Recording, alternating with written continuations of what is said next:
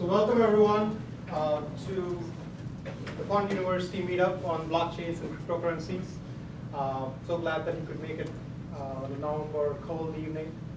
I saw like most people, I took a train, commuter train to South Station, and there were like 5 people getting off the train.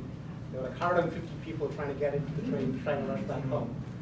So I'm glad to see you all. How many of you are attending the QuantUniversity meetup for the first time? Okay, so welcome all. How many of you are returning members? Okay, so glad to see you guys again. So today, we are going to do something interesting. We have a bunch of workshops lined up for 2018, and we've been putting together a lot of material, and we thought that we'd share some of the material with you guys. So Anish, who's here, who's our expert in machine learning and AI, and he's putting together a workshop on analyzing cryptocurrencies and doing a lot of machine learning. And then Duru, who's actually based out of Chicago, and he's dialing in from Chicago, so he's our expert on blockchains. So he's going to be doing a segment on blockchains, and Anish is going to be doing a segment on machine learning and AI.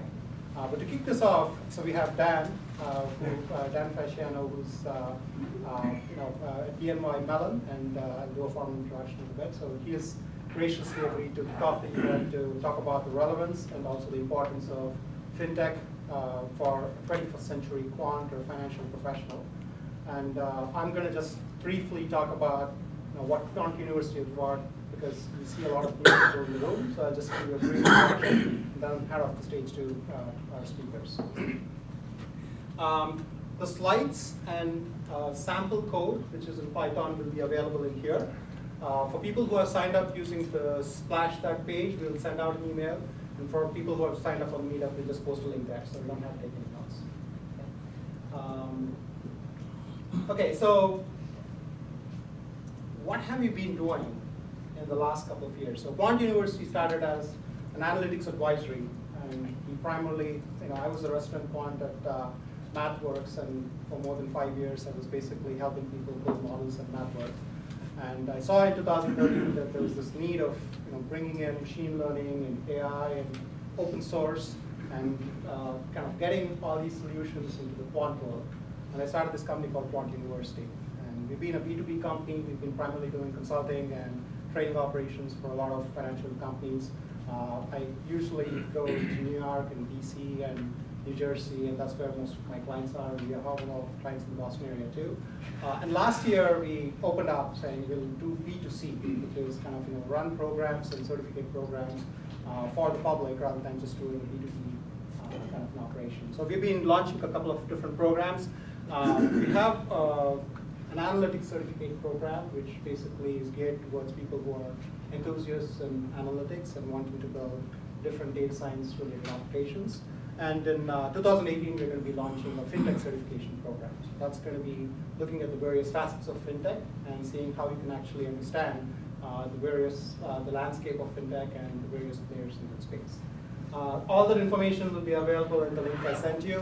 We have starting with our inaugural cohort for spring 2018. So if you're interested, please send us a note and we'll just send you more information.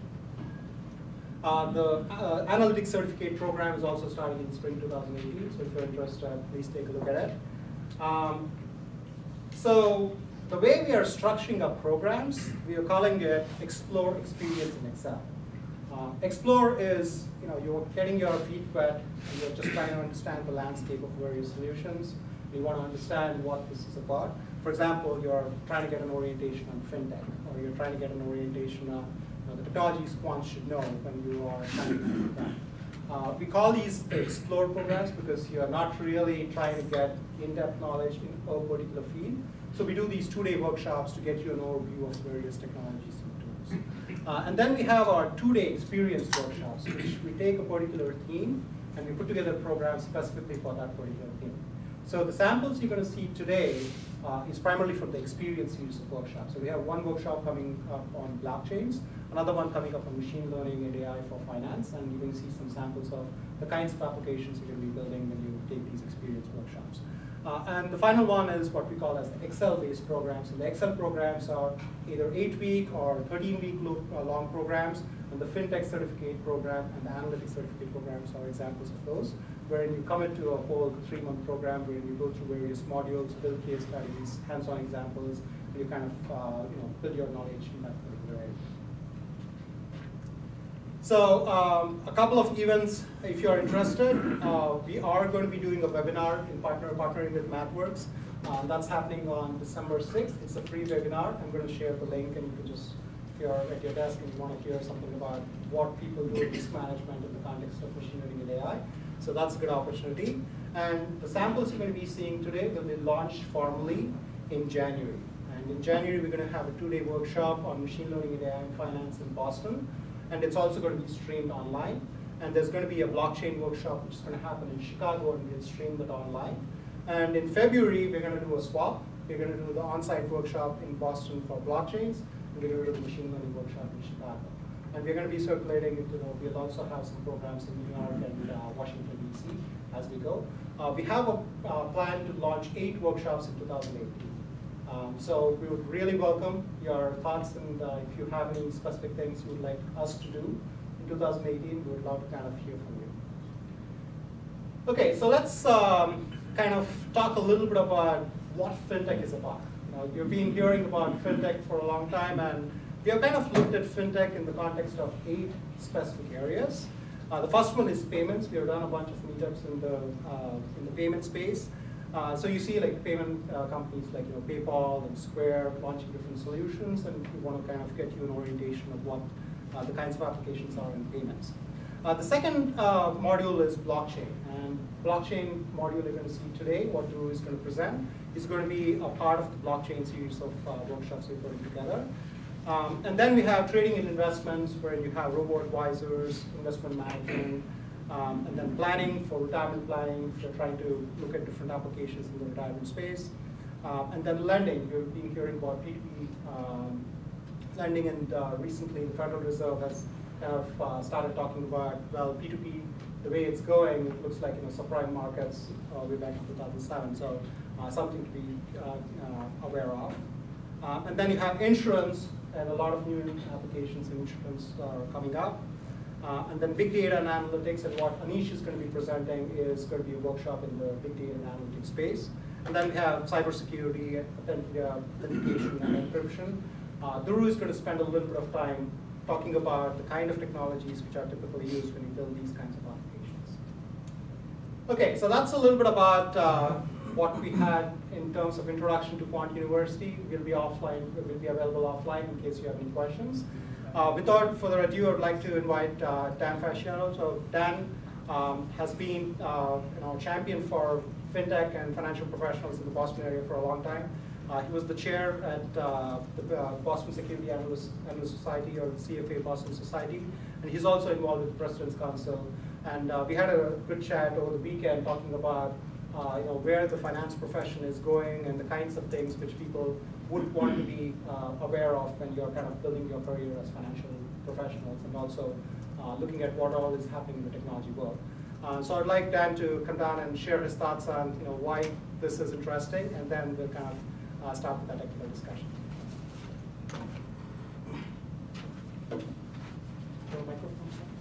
We put it up and I'll slide it down. Thank you.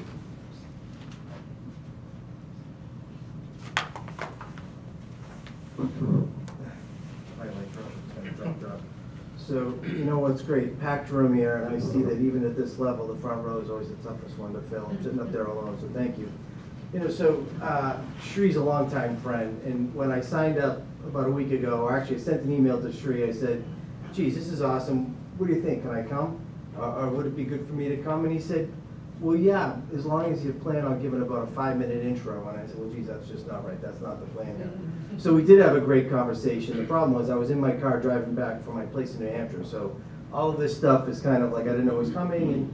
But let me explain why I think I'm here. And the best part about this, for me, is it's really meant to be selfish for you. Like any message I have isn't so much about the industry, but it's really trying to get to you as kind of in your career, no matter where you are, and I have a few familiar faces already, my sense is there's a range of experiences and expectations in this room, which is awesome. I think that there are people from the financial side, people from the business side, people from the academic side, people earlier in their career, people a little bit further along in their career like myself.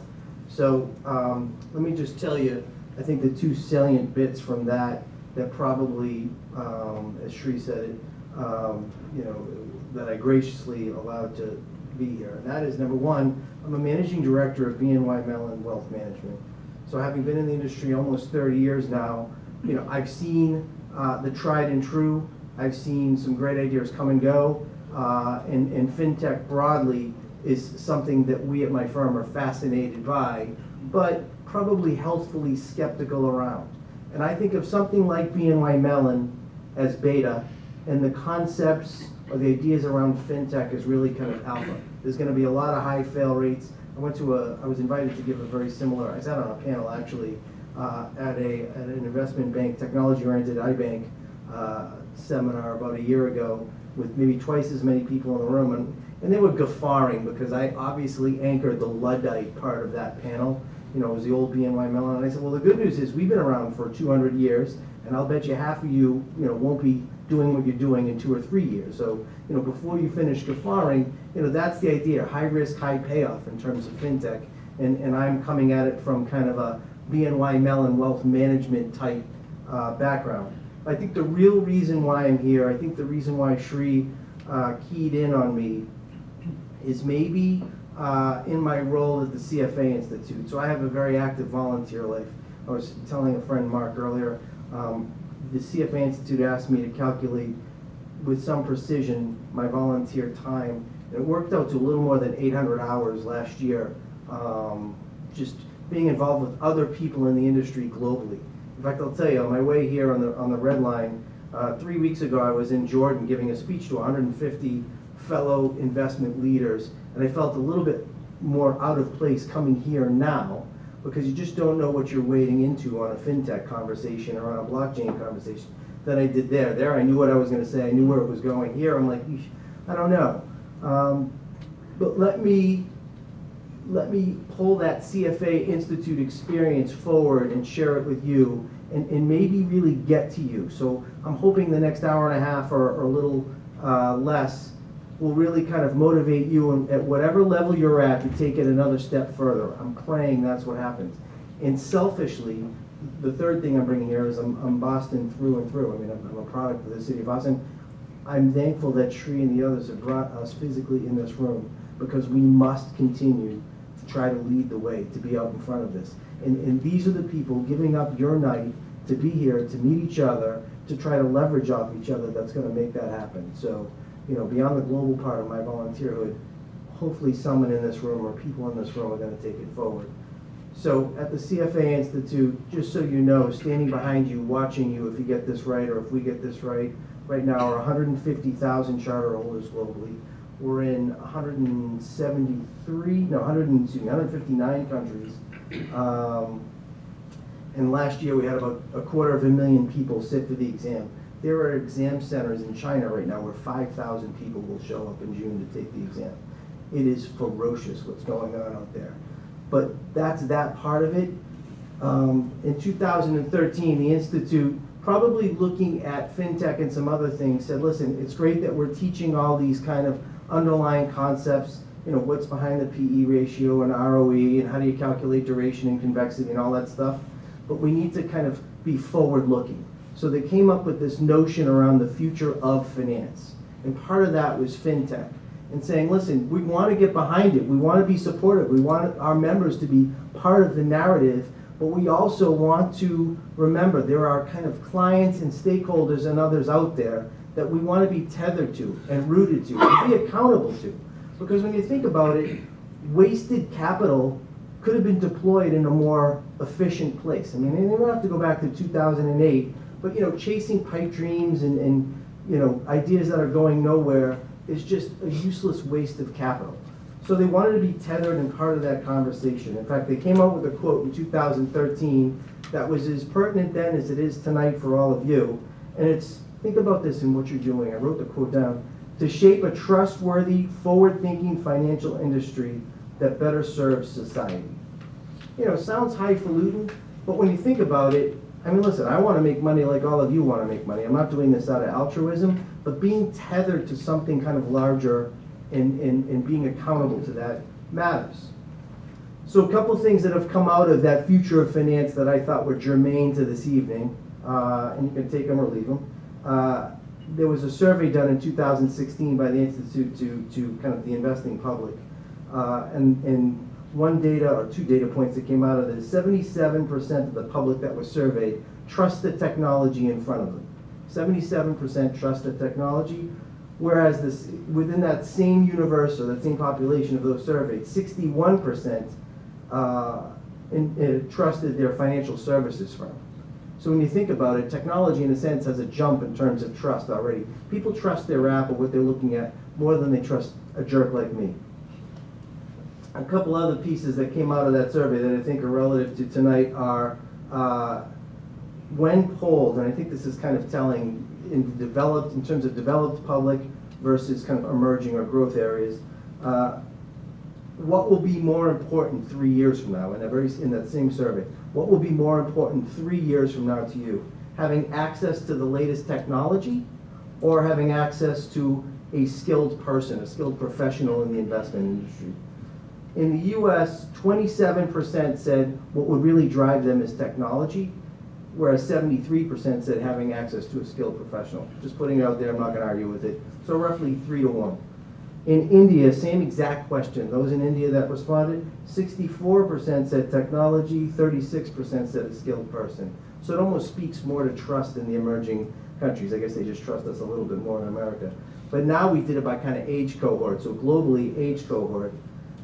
For those 65 and older, 24% said access to technology, 76% said access to a person. For those 25 to 34, roughly 50-50. 50-50 said in 3 years from now I want access to technology or I want access to. So you can see that, and I'll say this kind of firsthand, we acknowledge this at BNY Mellon. They don't have a lot of money yet, but they are influencers and they're moving in that direction. So, you know, whether they're going to inherit it or earn it, that next gen coming through has a much higher level of need and demand and pull for technological solutions.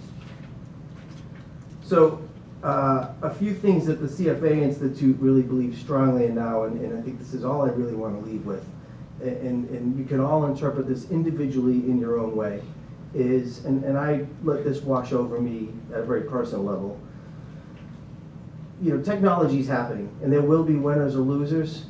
One can be, and I call this kind of the active and passive argument about technology. One can be active, and I'm here, well, I'm going to tell you what my selfish takeaway was, why I reached out to Shri, and you can, and hopefully take it for yourself. I am striving to see what the dots are, to see them kind of sprayed out in front of me, to reinforce them. I'm going to take things I hear tonight, I'm going to go to another conference, I'm going to see if I hear similar things, and what I'm going to do is build a mosaic, that's what we call it in the CFA Institute, and I'm going to connect those dots for my own selfish self. And I'm going to say, well, that's a winner, and that's a loser, that goes nowhere. If you can connect those dots and build a picture in your mind and pro forma that or project that out, and really actively embrace that and be a part of it, to us, that's the solution. Or you can wait for it all to happen and play a monster game of catch-up and maybe even get disrupted. You know, and when I look at what's happening just purely on the robo side, you know, that is a classic disruptive type approach. We at BNY Mellon have no response to that right now, and we see it coming up from kind of, you know, cheaper, lower cost solution. And at the moment, we're doing all the right things strategically, but we have to sit there and watch it. It doesn't hit a market that we serve. So me sitting in this room tonight, listening to you, hopefully making a few new friends before I go, is really me trying to see those dots and connect them, take them away selfishly, and down the line try to figure out how we can or I can profit from it. So no matter what you're doing and where you are, what I would ask, because I don't have some solution painted in front of me, try to do the same thing, make some new friends, let's kind of lead the way, let's not hurt or penalize or do anything that's kind of unethical in the process, and let's just stay right out in front of it. I mean, so Shri, I'll kind of leave it at that. hopefully I've kind of touched at least a few of you in terms of what you take away from that, and now I'll let the really smart guys, people take over and take you through the rest of the evening. So thank you very much.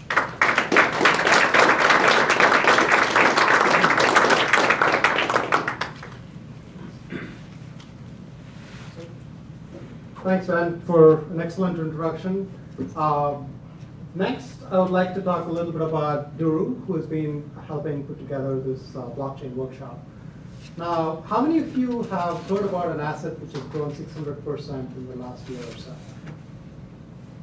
What's that asset? You have it in your portfolio. Come on, you can be open here. No one's going to ask me. So, has anyone lost any money in the last week or so investing in this asset? No? Okay. Value or money? Have you talked, is there an asset which has been swinging 30% in the last week or so?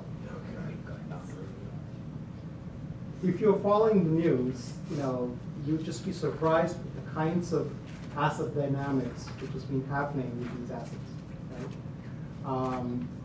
If you had invested in Bitcoin, what was that, September 15th or so, you would have doubled your money. Now, when people talk about Bitcoin, they're all fascinated with these trends and what's happening out there, the new currencies which are out there. So we saw it from two perspectives. One, as a financial professional, I was a quant at Citigroup before, doing fixed income modeling, asset modeling, and done a lot of stuff like portfolio optimization. I can never think of an asset which actually has this kind of a profile. So I wanted to kind of see if we can study the asset dynamics and see if we can use statistical and the tools quants know and think about how we can analyze it. And we structured this machine learning AI workshop, and Anish is going to talk a little bit about it. But I started talking to people about blockchain, and I see like various degrees of interest. I was kind of telling Anish earlier that in my one of my acquaintances who actually does real estate for a living spends between 6 o'clock to 9 o'clock in the evening just looking at Coinbase, looking at the charts, doing investing. And he says, like, I'm not doing any showings between 6 and 9 in the evening, so I'm not going to go out. I'm just going to be looking at these asset classes. So a lot of people are getting into it. So a lot of people don't really know what's under the hood. So we thought it may be a good idea to put together a workshop where we actually get under the hood to understand the technology, not just in the context of cryptocurrencies, but in the context of what's the underlying technology of blockchain which is enabling all these new assets to come into play. But also looking at the big picture on what are the possible applications with blockchain. What is DLT? What is the science behind it? And Duru has got a PhD in computer science from the University of Chicago. He's a faculty member at DePaul, so he understands this technology very intimately. And he has been putting together this workshop. So what we will do is, Duru is based out of Chicago, so we are going to be streaming his session live for the next 30 minutes or so. And then we'll hand off to Anish, who's going to do a presentation on analysis of cryptocurrencies, and then we'll open up for Q&A. Okay?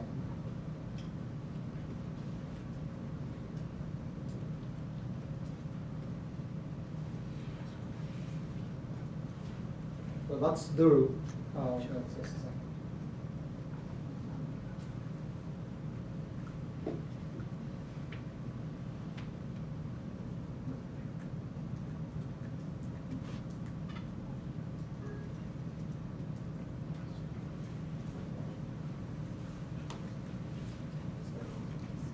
Call him for a second.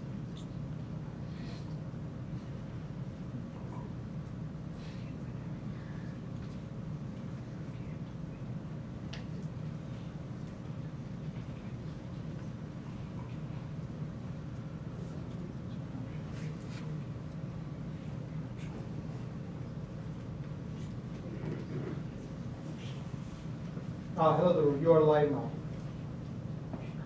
Yeah.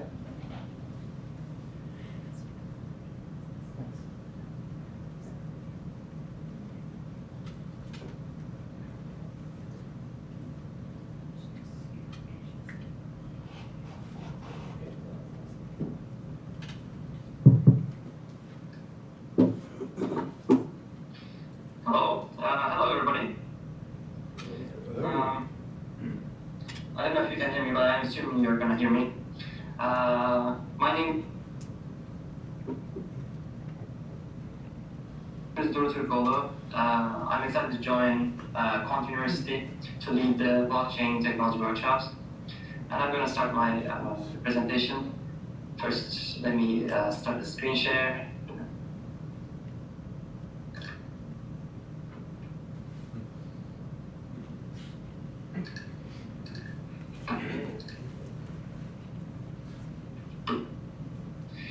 Okay. So, I'd like to start by summarizing what a blockchain is. Blockchain is a distributed ledger introduced by Bitcoin. And what I mean by a distributed ledger, it's basically an accounting system that is open to everybody. Anyone can audit the ledger. Transactions are irreversible. Basically, once a transaction posts, that's it, you cannot reverse it. The ledger, therefore, is immutable. And most importantly, there is no central authority controlling this system. These four properties are essential to the blockchain technology, and I'm going to discuss how these properties make a better and more secure system instead of the existing conventional ledgers that we have today. So before going into the details, I would like to first point out that Bitcoin is the culmination of years of research in several fields of computer science. And the genius in Bitcoin is to bring together these seemingly unrelated parts into one system and introduce an incentive mechanism that rewards honest behavior. So there are two main topics I would like to cover in the history of blockchain. First topic is public key cryptography, which is mainly used to secure communications between any parties. You can think of military communications or communications over the internet.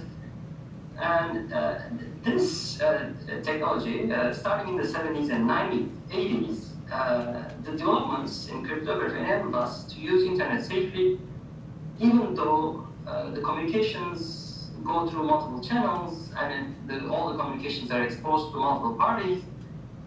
Even then, the communications stay safe because of the cryptography behind it.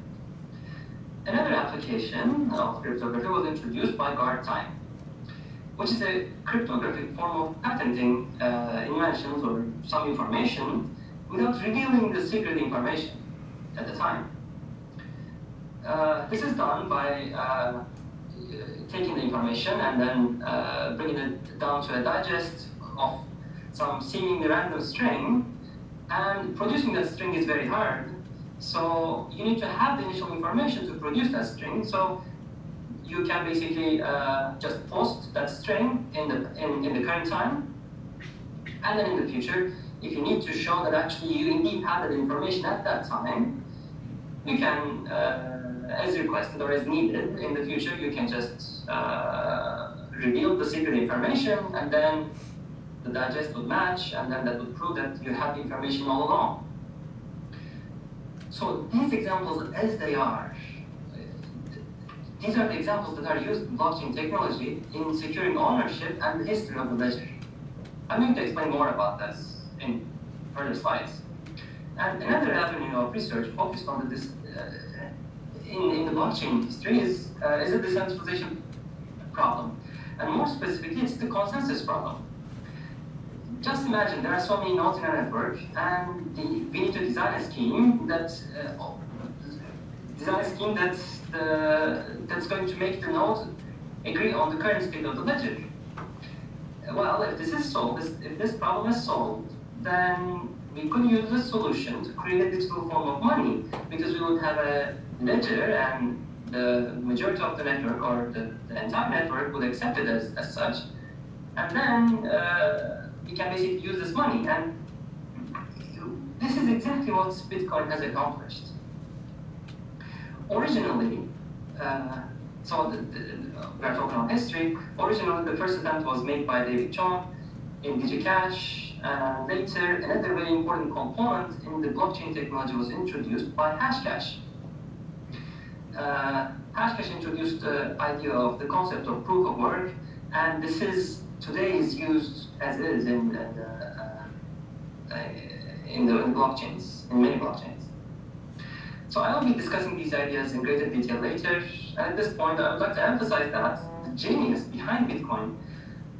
So all of these developments are very important, yes. But the genius in Bitcoin was to bring all of these seemingly unrelated ideas together under one roof. And also, additionally, Bitcoin was adding a monetary incentive mechanism to encourage honest behavior in the nodes of the network. Speaking of which, this genius was Satoshi Nakamoto, an unknown person or a group of people, and he or them designed the Bitcoin network in 2008. And another genius named Vitalik Buterin, this is a real person, another graduate dropout, who received the Steele Fellowship to drop out from college. He embarked on creating the Ethereum network in 2013. The two networks are very similar, but also they are different too. One of the big differences is in the scripting language they use. Bitcoin uses a much simpler language, while Ethereum uses a Turing-complete language. I'm just going to go into the implication of that. Basically, a Turing-complete language allows any function feasible. Basically, you can, in the Ethereum network, you can compute any function. When I say any function, I really mean, I really want to focus on legal contracts. Well, it is not too hard to visualize any contract as a function. For example, just consider a contract, a legal contract that says if such and such conditions are met, then the payment is due. Well, we can easily turn this into a function. It's a piece of code.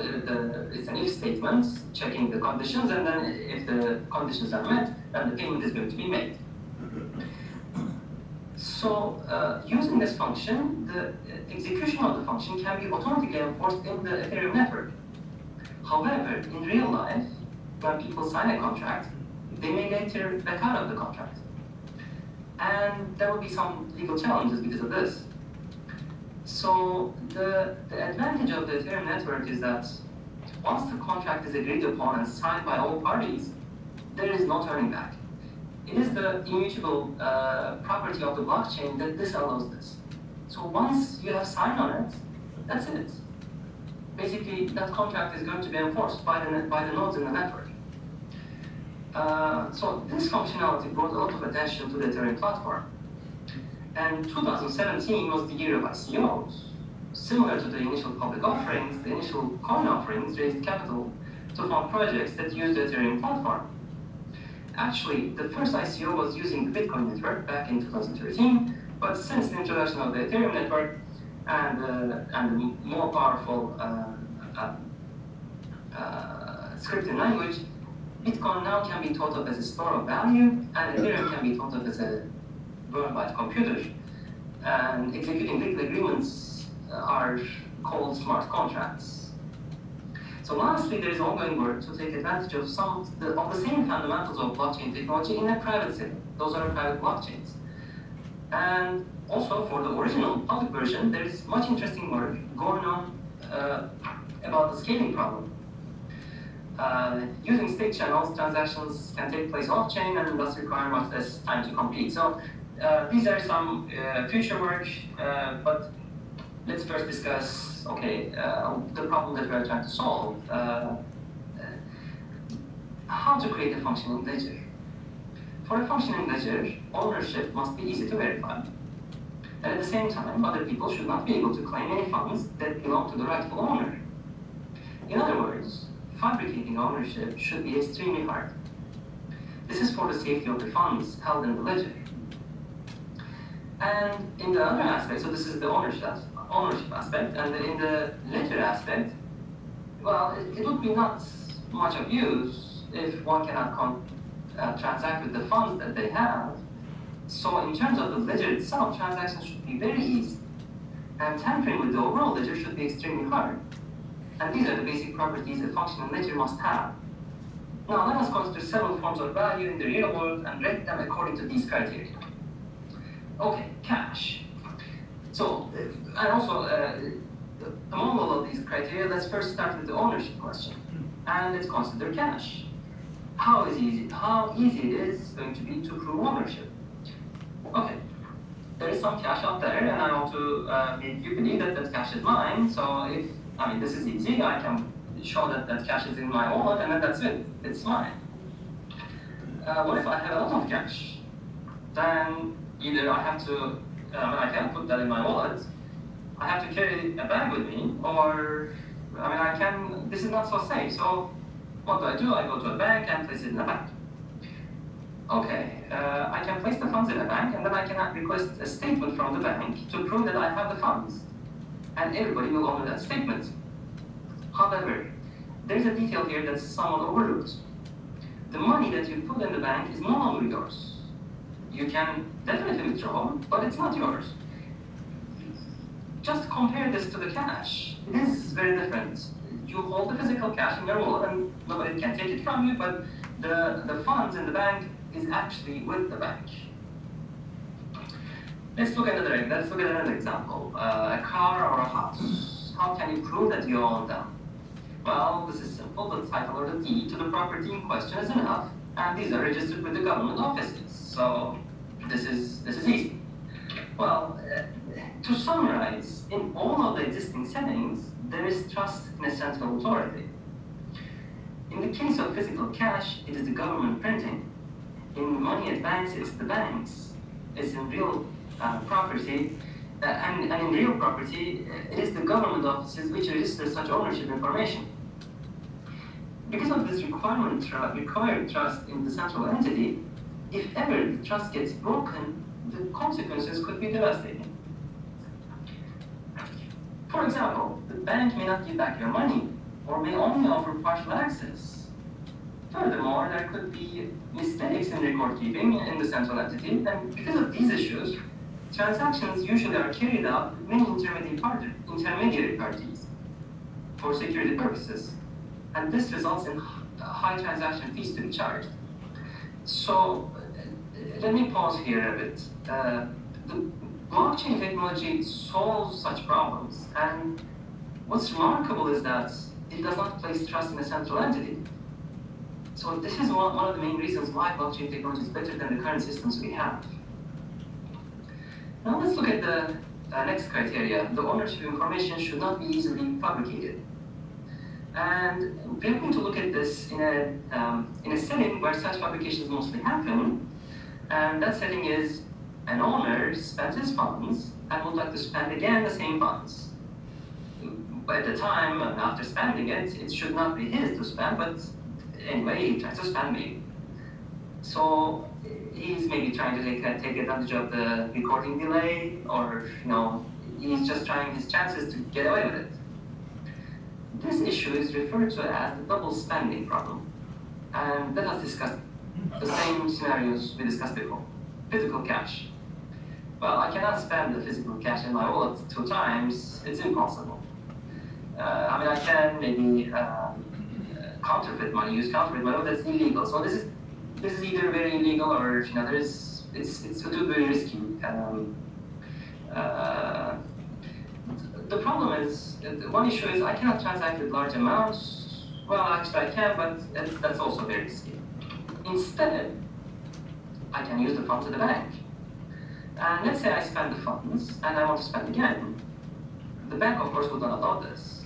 But you can try by writing checks that won't clear. So it is easy to try to spend what is not yours to spend. The issues are that either the transaction fees are high, or the clearance of the funds takes days. And even after so many days have passed, maybe the funds won't clear. So you need to wait a week to see that the funds are yours to spend. Well, in the cars and real estate setting, people selling the same house to multiple people have been documented. And because of this, there is a thriving industry for real estate transactions. Not just this, of course, and there are so many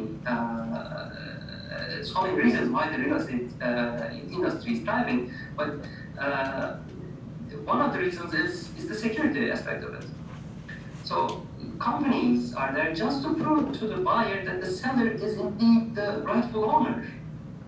And he has not yet sold to anybody else, or the claims are true.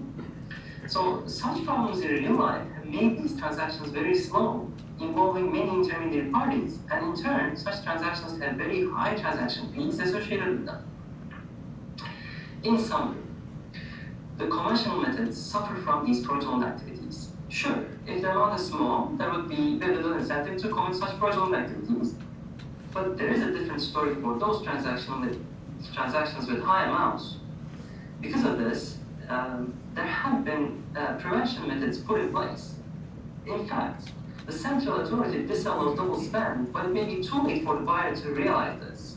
So there have been multiple intermediary entities involved in such transactions to make sure that the buyer and the seller are protected. This introduces a very high cost on the transactions themselves and makes them very slow. Again, I'm pausing here and looking at the blockchain solution. It is very remarkable. The blockchain itself disallows double spend, and verifying ownership is such an easy task that you don't need any intermediaries to do this. It is basically, we'll discuss this, it's very simple, and the ledger prevents double spend, so there are no such problems. Okay, finally, let's look at the ledger aspect. So let us consider the quality of the ledger in terms of transactions and the maintenance of the ledger itself. The questions you would like to think about are two. How easy is it to transact, and how hard it is to tamper with the overall ledger? So just like before, let's consider physical cash. Transactions with physical cash are very easy. It's a physical exchange. It's so easy. And the ledger is actually indeed very powerful. It is a distributed ledger. I mean, the ledger is basically stored in everybody's wallets. It is amazing. And this is very nice, but this brings an issue where theft is very easy because the funds are not secured. It's in my wallet, so somebody can take it, just attacking. The other main issue is physical cash is not the only source of money, so we need to really look into the entire source, which is fiat currency. Most of the money in the money supply rests in banks, and transacting within the same bank is very easy. So transactions are easy within the same bank because the bank just writes off the funds from one account and puts it onto another account. This is just a computer. I mean, it's keyboard stroke, and that's it. But if the transactions are taking place between different banks, this process can take days. And on the positive side, since the ledger is kept private in the banks, it is generally very hard to tamper with it. The main issues are the high transaction fees here, and also there is another issue that the banks have the power to create money and dilute the money supply. And this was the main reason about recent financial crises, and why Bitcoin has emerged as a solution to this problem. So there are problems in this setting too. Now let's consider the real assets. Once again, transactions are slow due to many intermediate parties. But on the positive side, it's generally hard to tamper with the ledger unless you have bribed someone in the government office to produce false documents. Well, with such concerns, because those things also happened, the industry have been taking care of itself by employing several intermediary parties to ensure the validity of the transactions taking place. In summary, conventional methods place trust in a single entity, and as such, the word of the central entity is to be trusted. In many settings, if there is any sort of discrepancy, the central entity, be it a bank or a government office, would assert that their data is the correct one. Because of this centralization, it becomes much easier to target such entities. Hackers and thieves can attack and steal valuable information and funds for their own benefit. Just consider the last social security attack, social security number attack. I mean, those information are stolen. because of the central entity. Another disadvantage is in the privacy of the auditing. Not everybody can go and check for the validity of the ledger. For example, I cannot just go to the bank and say, well, I want to look at how you're keeping the accounts. I want to see if it is correct. I cannot say that. So again, I'm pausing here and looking at the blockchain solution. Blockchain solution is again remarkable in that all this ledger, so I'm not explaining it in the slides, but I'm going to explain it now.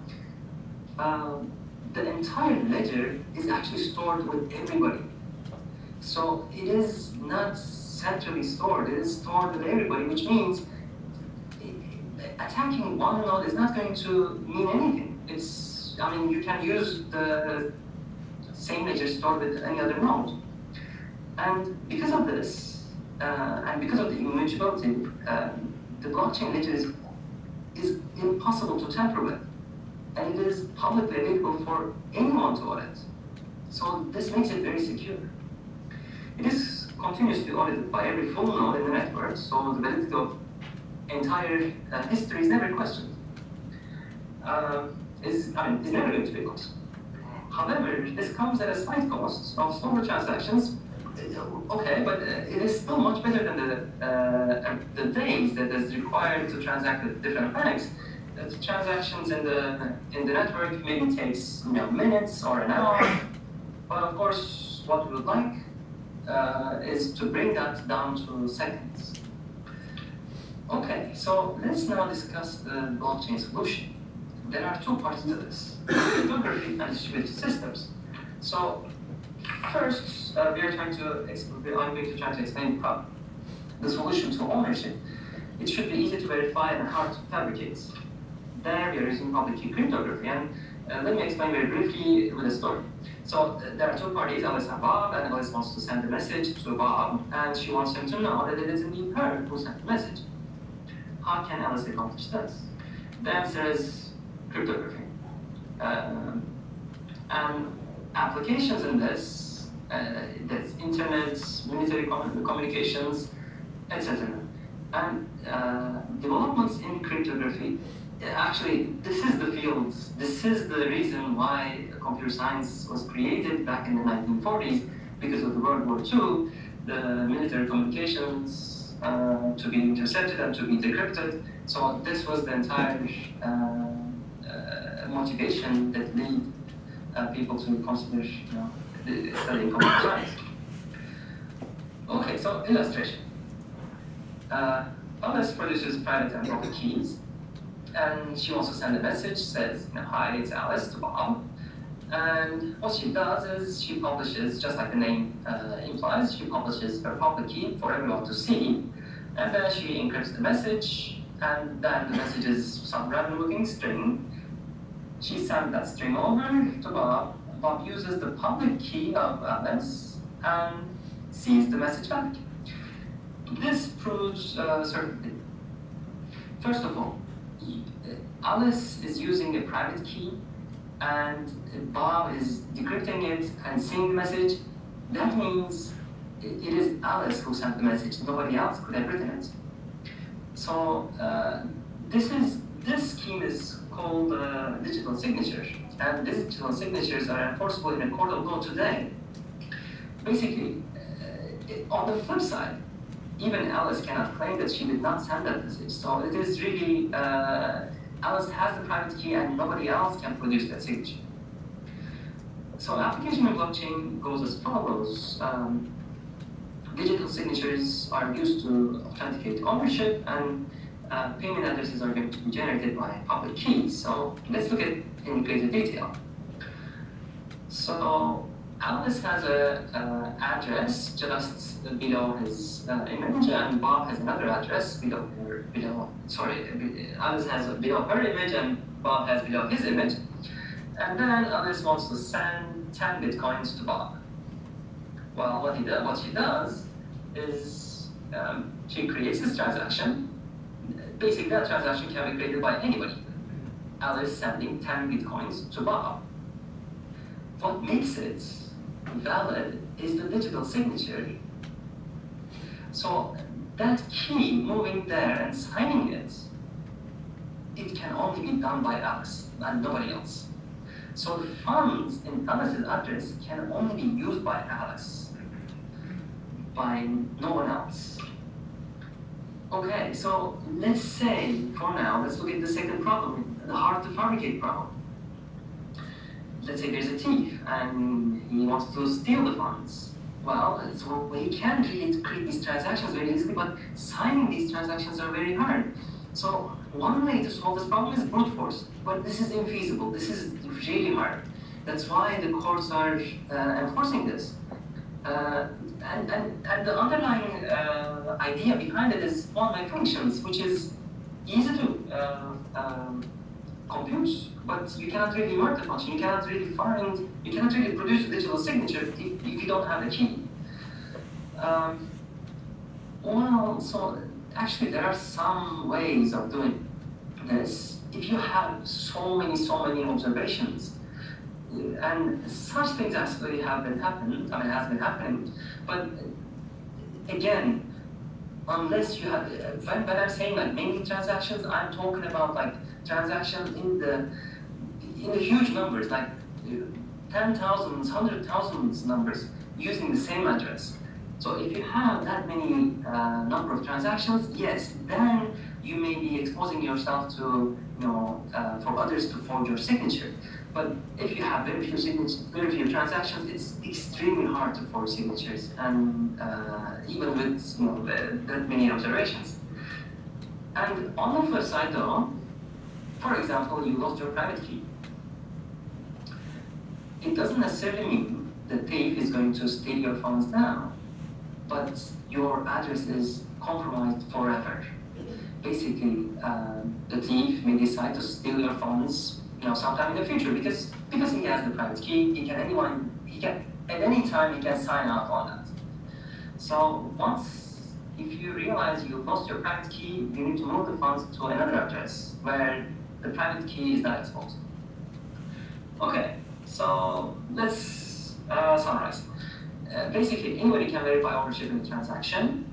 Everything is available to anybody. Address of the funds being spent is going to unlock the digital signature. It's the message sent from Alice to Bob, and the address of Alice is going to unlock. That's the public key, basically. And verification is very easy. I just explained the verification. So if there's a transaction, it's a valid transaction, it stands to reason that nobody else but the owner of the address must have signed on it. So owning an address is equal to owning the private key on an address. And if your private key is exposed, then again, ownership is lost forever. So as long as the private keys are secured, it is practically impossible for someone to steal. So going back to the original premise, it is easy to verify ownership and very hard to fabricate. Now let's look at the second aspect, the ledger. Easy to transact with and hard to tamper with. The solution here is keeping everything not in a central place, but in many nodes, in all the nodes. Actually, before starting this part, I would like to just emphasize this. Today, you can just download your favorite cryptocurrency, the wallet for your cryptocurrency, and then you can get the entire history of transactions to your computer. So you can actually have access to all the transactions today. So let's see how this is done. Now that is the power. The decentralization is the solution to the problem of easy to transact with and hard to tamper with. Let's see how it is accomplished. It is distributed systems. There are so many nodes, and each node has its own processor and memory, and nodes communicate with each other by messages. It's a network, and we cannot assume anything on the network. They may be failing, they may be going out, new nodes are joining, some nodes are exhibiting malicious behavior, anything can be happening. Okay, so there are multiple designs, and we are, in the blockchain technology, very interested in the peer-to-peer design. Every node can be a server or a client, so the information is going both ways. And you must be familiar with other peer-to-peer networks. such as Napster and others. So in here, in general, the computation may be carried out by a master node or by using a shared database. So in the blockchain itself, the blockchain itself is the shared database. So there is no central node. It is the fact that every node has the same information that gives blockchain its power. Well, if everybody has the same information, then the problem is the problem of consensus is a real problem. I mean, who holds the correct data? Who can make such changes? And how are you going to enforce those rules between the nodes? So there could be malicious nodes. So how are we going to solve all these problems? So the blockchain approach, I was initially, in the history, I was talking about proof of work. So that is the blockchain approach solution to this. If you are going to include a new block, that should be very hard to do. And if I'm going to explain this in detail in a few slides, so changing the ledger itself is going to be very hard because you need to solve a complex puzzle, and the first one to solve that, solving that puzzle requires a lot of effort, and solving that puzzle, this is the genius of Bitcoin and blockchain, is basically if you solve the puzzle, you are granted free money. So you don't want to lose that money. You want to act honestly, because if you don't act honestly, other nodes in the network is going to deny what you have done, so you're going to lose that money. And because of this, tampering with the ledger becomes exponentially harder as time passes, and I'm going to explain this again in a few slides. In general, there is no need to trust any particular central node. All the nodes basically keep the same ledger. And because of this, collective computation effort is more powerful. And rules is also agreed on collectively more democratic. And it's more resilient to attacks. Just attack one node, so be it. The one node is going to be down, sure. You need to attack all the nodes. It's very hard. It's impossible. Okay, the challenges is in the scalability. So we don't want transactions to post in hours or minutes, but we want them to post in seconds or some solution. So there are state channels and others which we'll discuss in the workshop. And also, I just briefly mentioned this. The system needs to provide incentives for honest behavior and penalties for malicious behavior. Okay, let's see how this is done in going into a little bit more detail. So the structure of the blockchain looks something like this. It's basically, the name implies that. So there's a block, and there's a link to the previous block. And again, have this idea in your mind, which is the entire history is immutable. So once there's a block, that block is not going to be removed. So this is basically just append only. Blocks are just adding to the chain or more. And each block contains several information. It's the block number, the latest transactions, and the changes because of those transactions, pointers to the previous block, and most importantly, proof of validity. That proof is very hard to obtain. You have to obtain it after solving a very hard math puzzle, and after spending that much effort, you don't want to act maliciously because otherwise you're going to lose the financial incentive you're otherwise going to gain. So that's the penalty, and that's the incentive to act honestly. So in more detail, let's look at the block. Each block stores a list of transactions, and just for it, just to make it very simple, let's just consider real estate transactions. In a real estate transactions, there is a chain of ownership. Blockchain is very similar to that.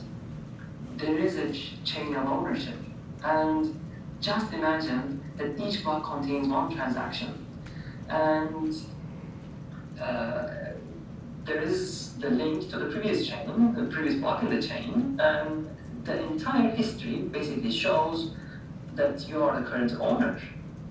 So for correctness, the entire chain must be valid, and in a real estate transaction, this requires checking every bit of information there. So this is basically kind of requires looking into all of the details. So again, cryptography helps us to solve these problems. Basically, what we can do is think of the input here as the entire history, and cryptographic hash functions take the history and digest it into a small string, random-looking string. Remember the guard time that I was explaining in the beginning? So it's exactly like that. There is an entire history, and it can be digested into one string, and you can only produce that string if you have an exact history. Otherwise, you cannot. So using this, basically verifying the entire history is very easy, and you only need the validity of the current transactions. So maintaining Ethereum blockchain is done by miners. Again, creating a block is granted after hard work, so financial incentives are there. Honest miners identify the longest chain as the correct ledger, and because of the longest chain rule, if you want to change some block in the past, you have to do much more work. That is going to be impossible to do. So it's really, basically, ledger is practically a bad only. It's not, in the theoretical sense, it's not truly a bad only, but it's extremely impossible to change it. This can happen, I mean, changing it can happen in a 51% attack, and again, we're going to discuss this in the workshop. Okay, so to wrap up, blockchain solution offers, it solves the problem in two ways. Cryptography offers how to secure ownership, and distributed system secures the ledger. So using cryptography, we can say, I have some funds, and if I want to send some funds, anybody who wants to send my funds have to have the private key. This is the security of ownership. And anybody can verify it. So it's easy to verify, hard to replicate. Distributed systems. It's trustless distributed public ledger. Everybody has a copy of the ledger. I told you, you can just go today and download the entire history. You can basically have the same history. So because also creating a block is very hard, it is much harder to modify earlier blocks in the blockchain, and it's constantly audited by peers. So the ledger is extremely secure. I mean, it's much more secure than anything that we have. Okay, so at this point, I would like to explain some of the applications and cryptocurrencies and the most basic ones, and then comes the smart contracts. I explained slightly asset management, identity verification, lottery, voting, decentralized exchanges, and many more I'm going to discuss in the workshop. Okay, smart homes, smart cars. I talked about the real estate transactions, and let's see how that can be done in blockchain technology and how easy then it's going to be. So ownership information can be recorded on the blockchain itself. Data can be stored. It's basically a database that's everybody owns the same database. And exchange of ownership, money, keys, everything can be transferred in the same single transaction. So on top of this, crucial information related to the asset can also be recorded on the blockchain, which does not exist in the current setting. For example, past insurance claims, the electricity charges, anything can be stored. Because of the security of the ledger, any information, any mutability of the ledger, any information stored in the ledger cannot be modified later. I mean, nobody can go back and change. This is very strong. This is very powerful, and this is why blockchain is to lead the future. Okay, let's see another application: identity voting, lottery and voting. So to prove that you are indeed yourself, right? You need a photo ID or a passport, and this is basically produced by the government. But again, this information can be stored on the blockchain, and what you only need is to have the private key. That's it. If you have the private key, if it is secure, you can just prove that you are you. And actually, Satoshi Nakamoto, because of he was the first miners, we know his public addresses. So there were some claims about the identity of Satoshi Nakamoto based on the use of his private keys. That's basically going to the application of identity. Let's see another application, decentralized exchanges. Well, in an exchange, well, you have to put the money in the exchange, and then you need to expect the exchange is going to be conducting everything. But then, because of the central, the central part of the entire setup, attacks are very easy, and because of those attacks, the funds could be lost. So such incidents can be eliminated by exchanging assets using an escrow on the blockchain itself. And the swaps will be carried out when both parties sign a transaction. So again, we're going to talk about the details in the workshop, but there is very much ongoing work currently.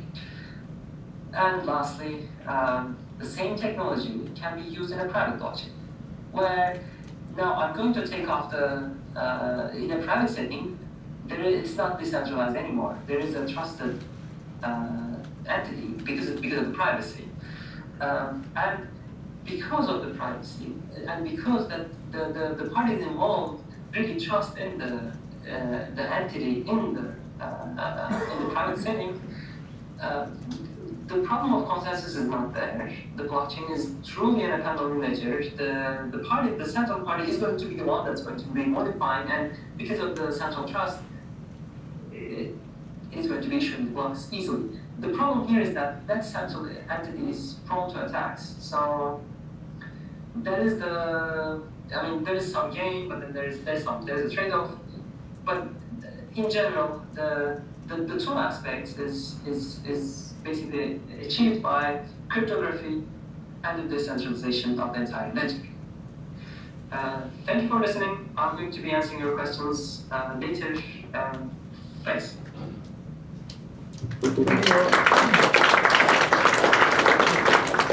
So, how much of this was new?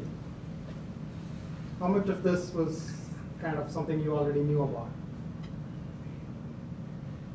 Kind of new, some of these aspects for blockchain. Now, when you talk about fintech, it's not just about the finance part or the trading part. There's a core technology piece involved, right? And then when you talk about investing, you just focus on the financial aspects of it, but there's a rigorous science involved. And till you actually understand the science, it's just going to be a gamble. Now, talking about gambling, we thought that it would be a good idea to talk about how cryptocurrencies are actually behaving in the last year or so.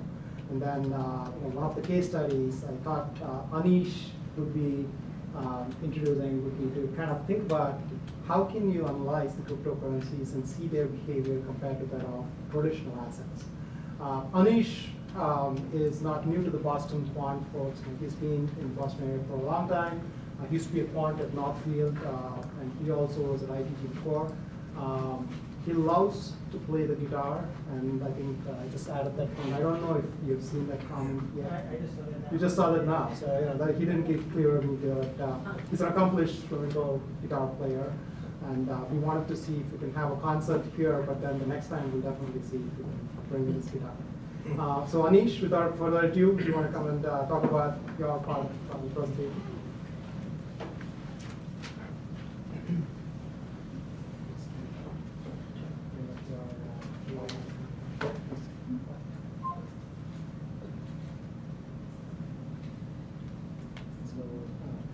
This particular link is here.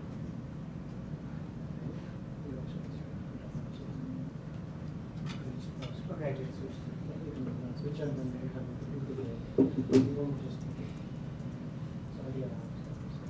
Okay, so this is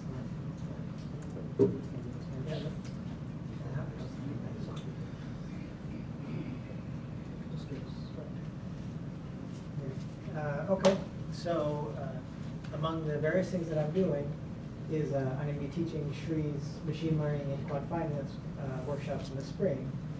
And so Shree asked me to come up with a few examples with cryptocurrencies because they're talking about blockchain. So let's dig into it.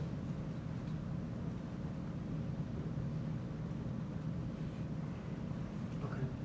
So these cryptocurrencies, I feel like they're multiplying like cockroaches. And I don't like them. I'll say that, I don't like them. They're constantly multiplying, and I think they're now probably 1,000 of these, and it seems endless. And when I see this happening, and I would say I'm more on the cranky side of things, so I'm not, oh, you can't hear me back there. You want to keep the microphone here? Can you hear me now? Yeah, okay. Maybe I'll go. Okay. So I'm a bit of a crank.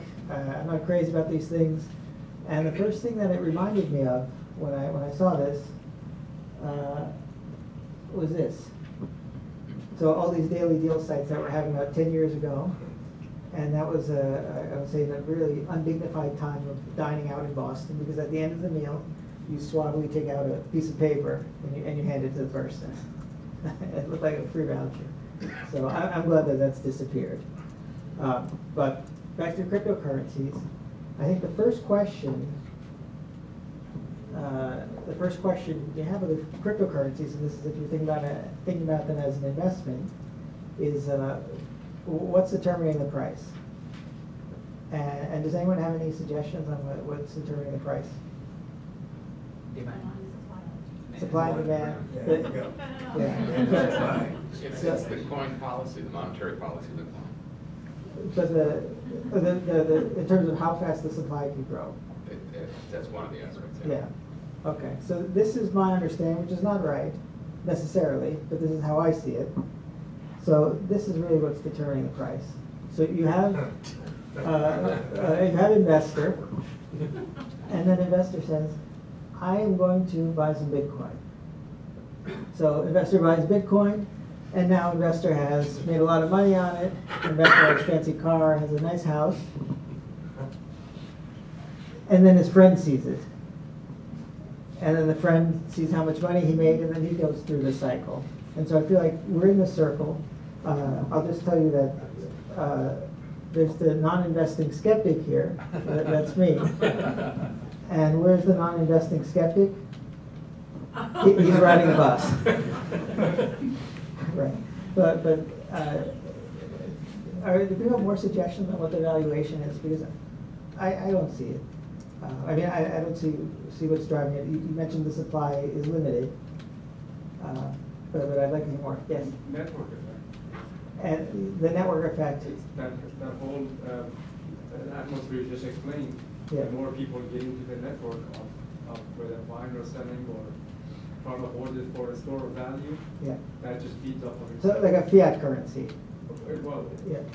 It's also all the pump and dump strategies that are going on with the different exchanges. Yeah. Based on the liquidity of any one coin, you can pump it up or down. Yeah. Yeah. So that's So it's speculation basically. It depends on speculation. Yes. future applications? Future applications. Yeah. Okay. I'm skeptical, but I'll take it. Yeah. Please. There's a time advantage to a frictionless economy that uses the currency. Okay. So that can you say more, or can you explain it a little more? If I can transfer money faster, that's Yeah. better for my company. That lowers my costs. That has an advantage in there. Yeah. So that's the reason that you'd want to use it. But why would that affect the price so much? It's a useful tool. As education grows, more people will be participating. Okay. How about shadow economy? So shadow economy for sure. Yeah. So if you want to do something under the radar, Yeah, absolutely. then it's highly desirable. Yes. Confidence. Yeah, confidence. Yeah. What drives the value of everything? Everything. Every money, every fiat currency, every investment, Yeah. every asset. Confidence. Yeah. Trust. Trust is another way of saying confidence. Okay. So if that's trust, then I'm back to this picture. I don't quite trust it. Yes. Perceived transparent. Many people see this somewhat less regulated or less controlled than QE and like the actual currency. Yeah. So I'll try to rephrase it, and you can tell me if I'm wrong. So for example, if you're in a place where your currency is not stable, if you're in Venezuela, then this is highly attractive because your currency is not going to disappear. Yeah. I thought I saw another hand somewhere. One some countries, when they block their assets, when there's capital control, Yeah. this is the fastest way they can extrapolate their Yeah, assets also. so it's kind of a safe haven. Yeah. Some sort of safe haven, which is also related to this, okay, well. Okay, so the price, you know, I guess there are reasons for it. Some other considerations is that the mechanism that's underlying this thing can be easily replicated, right? That's why you see so many of these coins. So why should a particular coin be so strong? You know, at some point, maybe some other coin takes over for some reason. This is why I say, just as someone who's considering investing, or not considering investing in these things, but these would be reservations I have. Okay. At some point, if it gets large enough, is the government going to cede control over currency? Because this is power. And I think there's a lot of hacking power that governments have. And if this becomes very strong, I think it's vulnerable. If you're actually using it to price something, I mean, you want to price something in something that's stable, not something that's all over the place. So it limits its use for pricing. And then there are articles about hacks. There's a venture fund that lost $30 million about a year and a half ago in Ethereum. Right? And I think that was I don't know this stuff that well, but that was a reason for a fork to make them whole again. Recently, in the last couple of days, there's this wallet. It's a block. I think there was something with respect to that you couldn't access. Yeah. Like during again, because of coding error. It's the parity wallet. It's a multiple signatures Yep. locked up. Yeah. Somebody hacked it, and then they substituted their own ID for it, and then they deleted their ID and just disappeared. The money just disappeared. Yeah. So it's, I was thinking just when I was watching Guru's talk, is if this private key controls everything, then it's like a magic ring from Lord of the Rings, and if you have it, you can enter everything. But I don't know the technology that well. I'm looking at it more just as some sort of Well, financial. the guy grabbed all the signatures in the wallet, and then said, "Oh, wait a minute, I didn't mean to do that." Yeah. So he deleted his private key. Yeah. And then the 156 million disappeared. Whoa. Yeah. So, yeah. Volatility. Yeah. And but there's so contrary to that, their derivatives are coming. So this is on the CME. They're doing futures on Bitcoin, and I think their options on another exchange, or they're coming. So it's, you know, it's something is being built around it. It's not just the Homer Simpsons who are doing It's it. also legal tender in Japan since April. So what I say is, well, I don't quite get it, but let's start looking at it using some just basic machine learning. And this is going to be basic. In the workshop, if you want to do more advanced machine learning, come to the workshop in the spring. So let's look at some data. Sorry, some extra slides here just describing what we do. We're going to look at clustering, and I don't know, probably most of you are familiar with this, but basic clustering is you have your data, you have data for a bunch of different things, and you look at similarity in the data to assign similar things together. So it comes entirely from the data. So it's clustering. Another is dimension reduction, and that's, you know, for example, say Cape Cod looks like my arm, right? And it's this two-dimensional thing, but I could simplify the dimension of Cape Cod just as a line, and that captures a lot of the information about where you are in Cape Cod. So I'm 40 miles out on Cape Cod, and you don't really care about the width so much. So we'll get some dimensionality reduction. Visualization. And now you have this data is in some sort of high dimensional space, and you want to look at it and make sense of it. So you need this thing that you can't see because there are too many dimensions. You want to be able to project it down to something that gives you some feel for what's going on. And we're going to do that as well. Okay. This actually Shri added some slides for me, so I'm going to have a look. The clustering we're going to use, some of you are probably familiar with k-means. This is kind of the most common clustering, and it's been around for a long time. This one is affinity propagation, and it's from a paper in 2007. And the benefit of this is that you don't have to fix the number of clusters, and it runs in 1/100th the time. So you get to a better solution. You don't fix the clusters, and it runs much faster. And this is a paper, and it's available on scikit-learn. Okay, and then for the dimension reduction, we're just going to do principal component analysis. And an example of the principal component analysis is if you have Cape Cod and you want to break it into two directions, one direction would be heading this way, the long way, and the other direction would be going horizontally. So principal components will find the direction that the data mostly lies on. That's the first direction, and then it strips that out and then looks at the next direction that the data lies on, and it strips that out and then goes to the et cetera, et cetera. And lastly, for the visualization is this manifold learning. And that's when, I'll be repeating myself here, where you have this data in very high dimensional space, and you want to project it down to something, typically 2 or 3 dimensions that you can actually see. Because you just try to see 4 dimensions and you'll just fall over, right? It doesn't make any sense. So we'll use that. Okay, and now let's look at some data. Oh, So we're just going to swap Yeah. to make it like duplicate view, that way you can see the, and then you can see the same.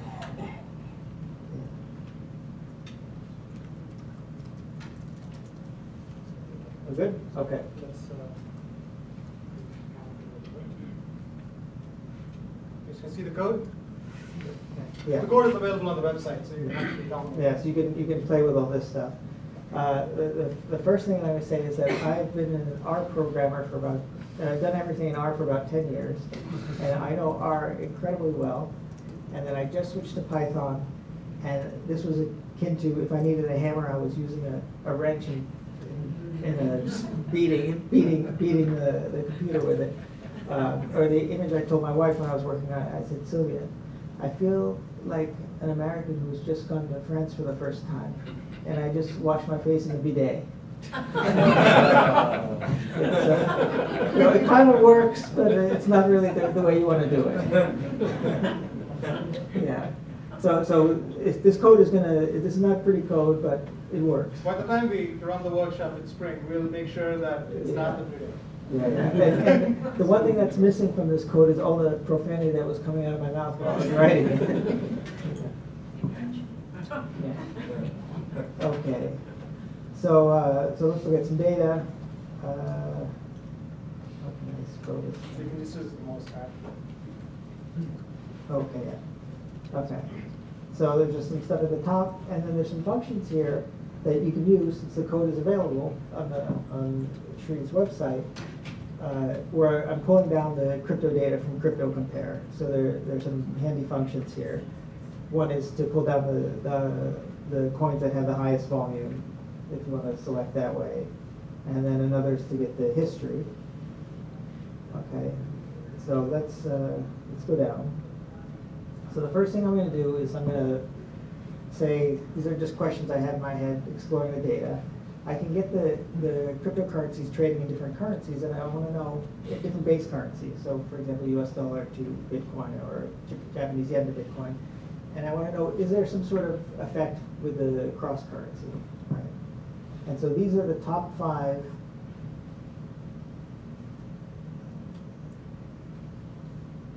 the top 5 cryptocurrencies by volume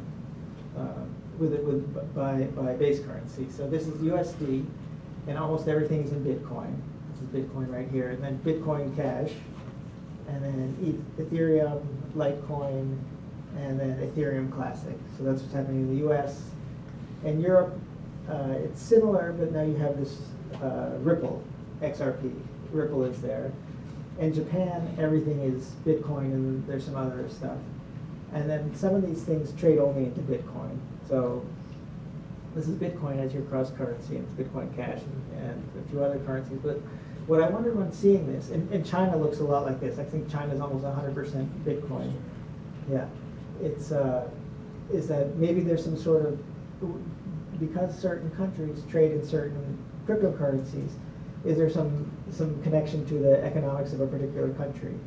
You know, so maybe there's some hedging. You could do some hedging there. You could figure out something wrong with the economic cycles. I don't know. This is something that comes to mind when I see that. And now I'm just going to pull down some price data. I'm going to get the top 50 cryptocurrencies in the U.S. by volume, U.S. volume, and I'm going to get their prices. So do you look at the cross rate? Like, is there an arbitrage opportunity? I hear there, I didn't look at it at all, but I hear there is an arbitrage opportunity. And there are different exchanges, and it's, but I didn't look at it all. Okay, let's go down.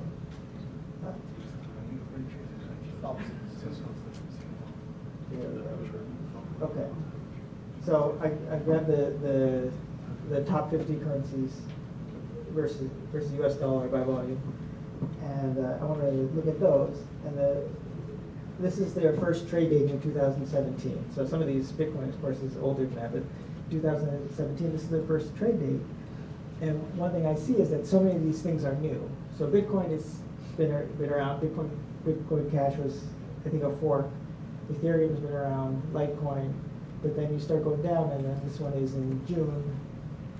This is in June. This is in October. So there's not that much data on a lot of these things. You can get tick data or very, very short interval data, but there's not a long history. Okay, so I'm only going to look at things that we had that were traded for the whole past year.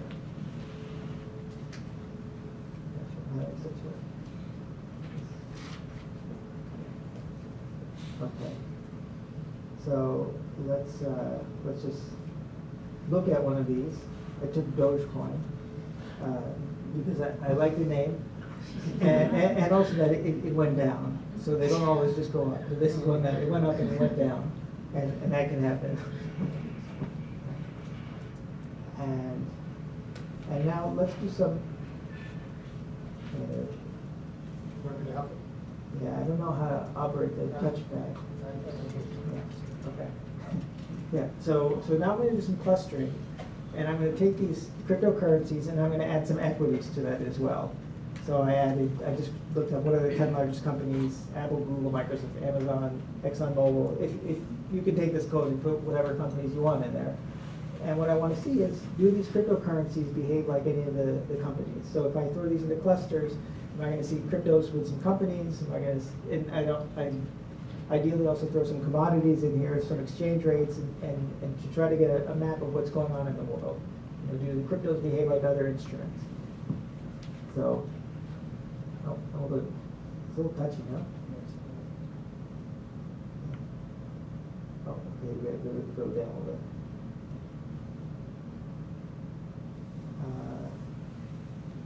There we go. So I did some clustering. It's down here. So we can move it up a little bit. Yeah, I think it's just maybe it's because it's there. Yeah. Okay, we got it up about this much. So I did the clustering, and the first cluster is all cryptocurrencies. Second, you see tech stocks plus J&J, and the third is JP Morgan, Wells Fargo, and ExxonMobil. So from the clustering, they're their own animal. So this is just what the inference tells us, that these are something different. And now we're going to visualize what the clusters look like.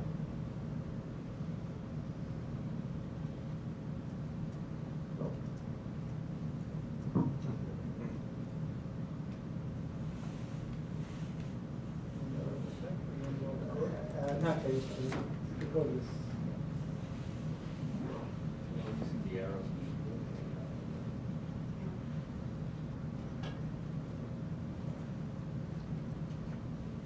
So we're going to visualize what the clusters look like. And so this is the 2D representation of this. I think it's a 20 by 20 space, right? 20-dimensional space. And you can see the tech stocks are close together. J&J somewhere here. The financials are here, ExxonMobil, and the cryptos are their own animal. So just a quick view tells us these cryptos are something different than these equities. And what are the axes here? This is actually, it's not an axis. So these things are living in a 20-dimensional space, right? And then this is a view of this 20-dimensional space, projecting it down to 2 dimensions to try to capture the structure. And the actual details of that process, I don't know off the top of my head. There's also this new technique called T-sneak, which everyone talks about. So it's kind of a similar technique where you're kind of projecting a high-dimensional visualization into a 2-dimensional picture. That If you did some dimension reduction, you wound up with a couple of defined dimensions. Right. Seems So, like you should be able to figure out what it's doing. right. So you're saying, for example, if we did this principal components where you're taking orthogonal directions, then I could say that this is one direction going this way, this is another one going this way. This is more of a representation of everything. So it's not just it's not a plane there. It's a way of capturing the structure. What are some of the features that go into that? The- One of the 20 dimensions that you put in. Yeah, so this is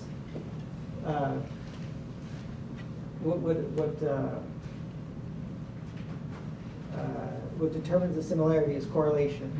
So it's the correlation of the variation. Right? And this is a similarity.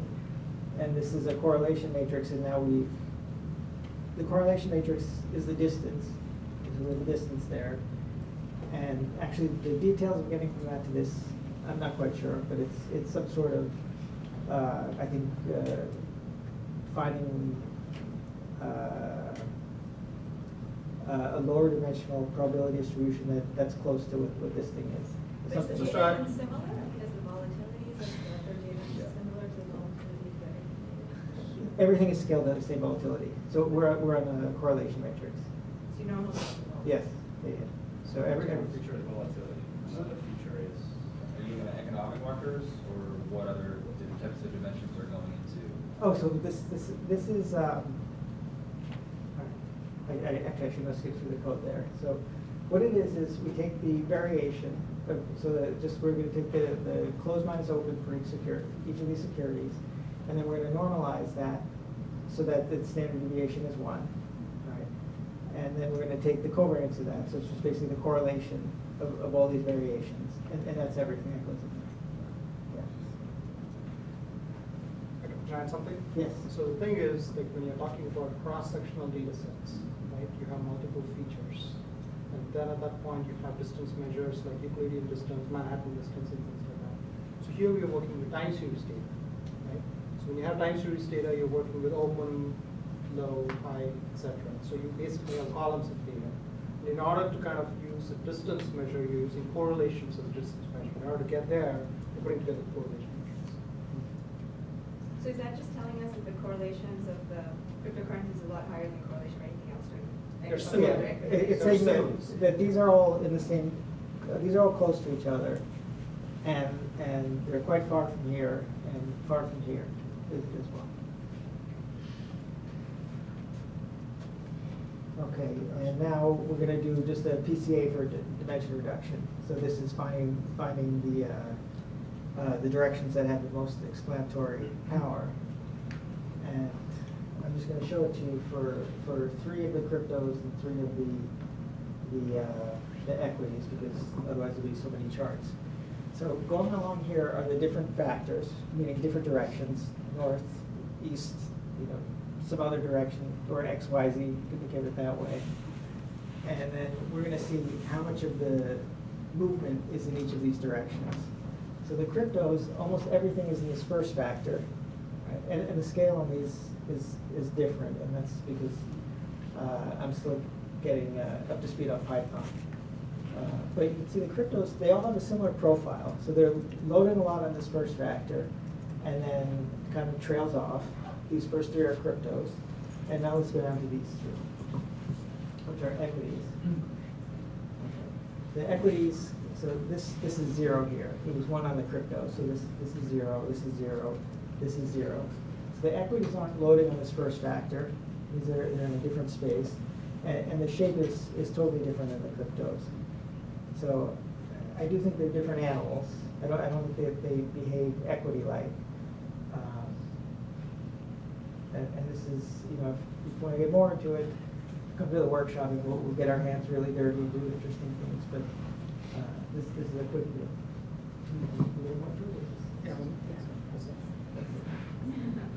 So we just wanted to share, thank you. We just wanted to share a couple of kinds of case studies you can be dealing with. So on one side we have,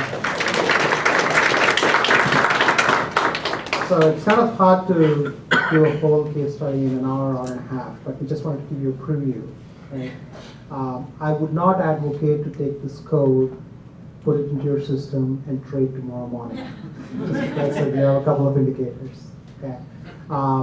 If you are an investment manager, you have some more assets to look at, some more charts to look at tomorrow morning. This is coming. People are going to be incorporating futures into their portfolios in the next couple of months as it becomes legit to incorporate, and then Dan will probably in the next couple of years talk to a high net worth individual and say, oh, you have $1 million sitting and you're not doing anything with it. Do you mind losing your money tomorrow morning? No, then here's Bitcoin. You could potentially put into this asset class maybe. But the key idea is, rather than just kind of taking it as, okay, here's a fad, let's try and see what's happening in there. Take an educated approach, get to know what's happening.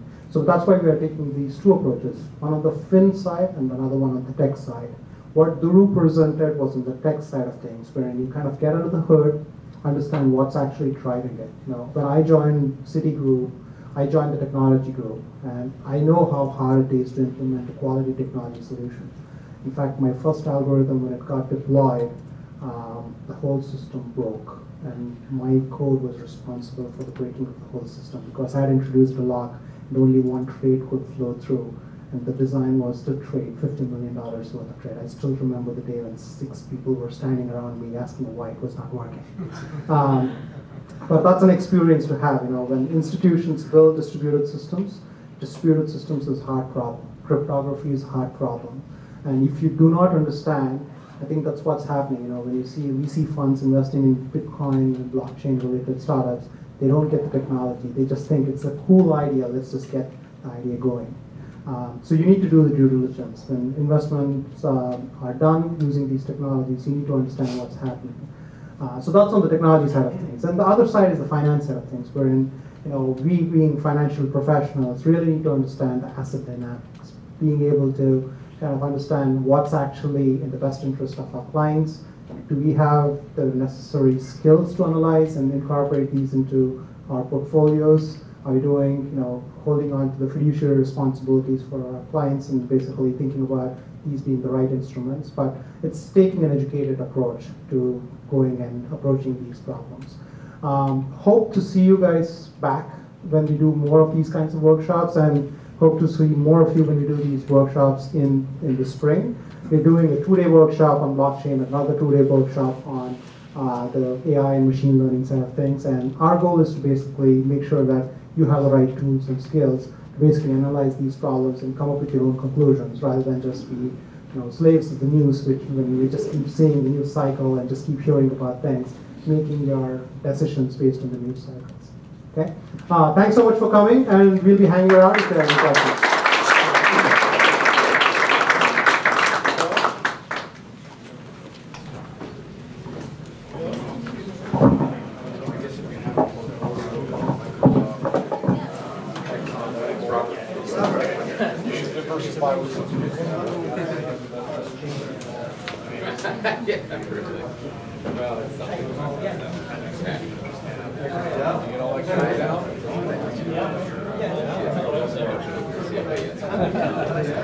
In a matter of speaking. Extensive study about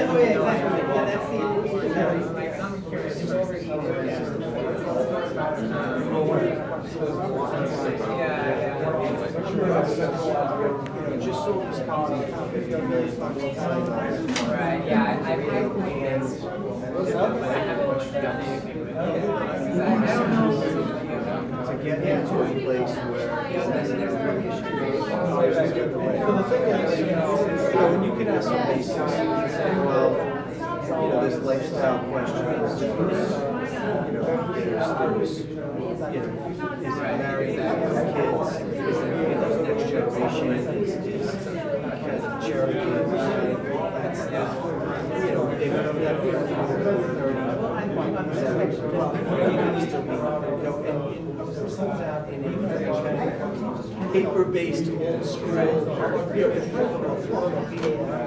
remember that moment saying, we are still that far away. Accountable, not just to clients, but to each other. So now, all right, so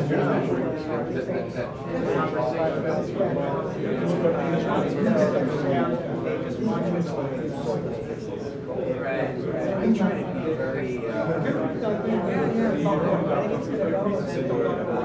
trying to be very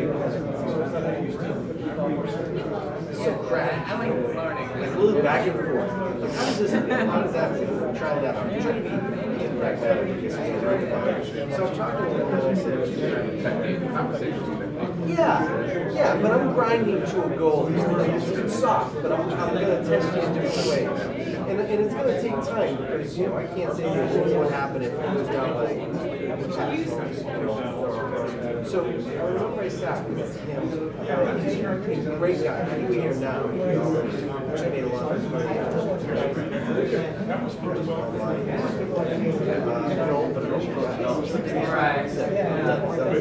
Entrepreneur, successful twice. So I started over with do you have any biases about who you want to do this? Second, you have any biases? I would have just said what you walk out. He said, preservation of capital. So I didn't kind of let up on it, just talking about a lot of stuff. I kind of let you know. We're fee-based, I know a DOL. I'm not transaction-based in any way. So if I get one thing of 1,000, it's all plus. Yeah, it's also it's you one price. So once we've kind of agreed we're going to be playing, now it's kind of academic.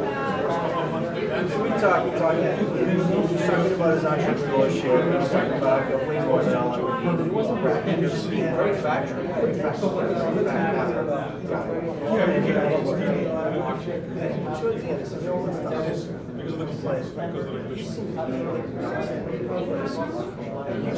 You're not affected.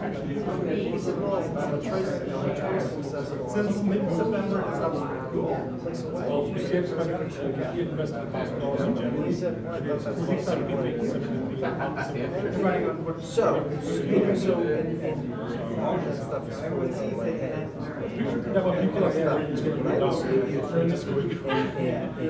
Conversational.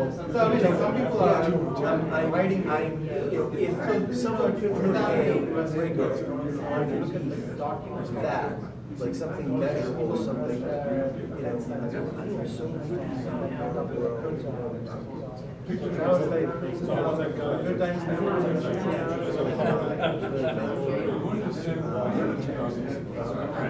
No, not at all. I gotta head out. Yeah, I introduce myself.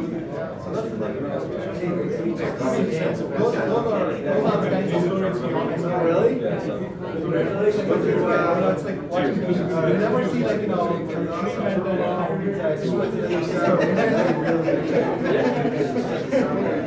philosophy or something.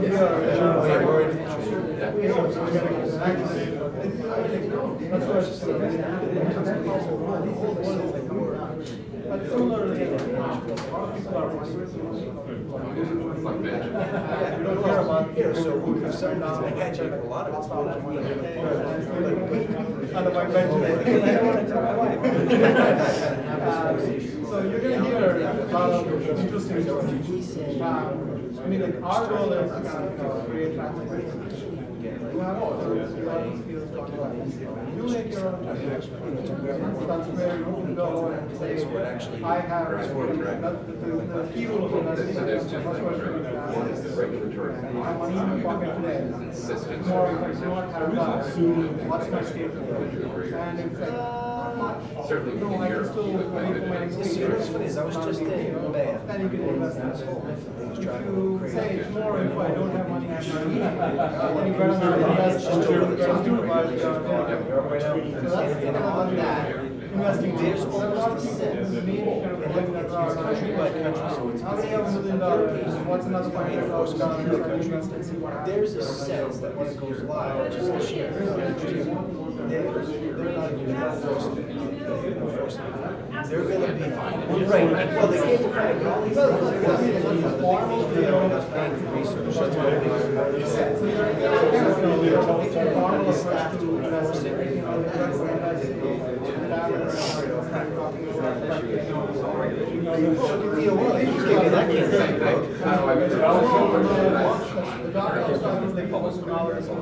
And people would just say $2 stock or something like $250 within a period of 6 months.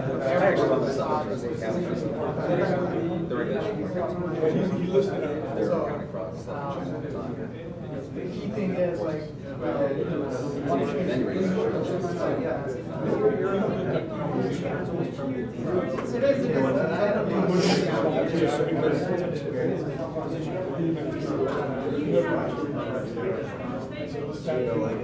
right.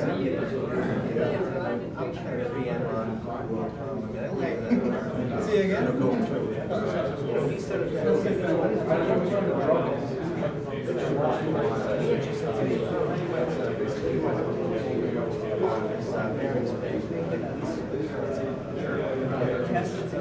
So you diversify. I wouldn't recommend it. Hello. Hey.